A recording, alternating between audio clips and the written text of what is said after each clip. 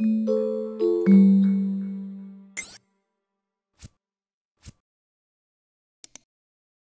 can record macros to automate actions that you perform every day, like navigating to a certain screen, cutting, copying, or pasting text or data from one host application to another, and switching tabs to move from one host application to another.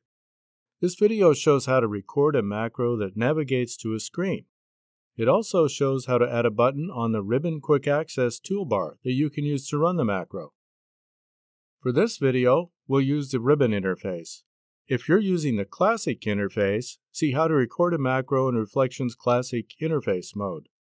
Navigate to the screen you want to start on, and then on the Tools tab, select Record Macro. If you're using Reflection 16.1 or later, this is on the Macro tab.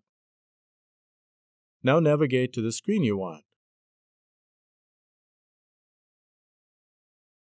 Select Stop Recording and then save the recorded macro in the current Documents project. Now let's add a button to the Ribbon Quick Access toolbar that runs this macro. On the Quick Access toolbar, select the drop-down arrow to add a new action. In the Select Action dialog box, select Run Reflection Workspace macro, and then browse to the macro you created.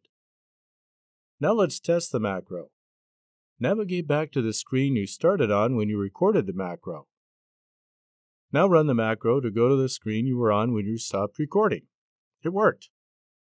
Keep in mind that there are some things you can't record, like interacting with Reflection settings and productivity features, or connecting to or disconnecting from a host. But if you need a macro that does these things, you can always record a macro and then edit it in the Reflection VBA editor to add the functionality you need. For more about recording macros, see Record and Edit a Macro in the Reflection Desktop VBA guide.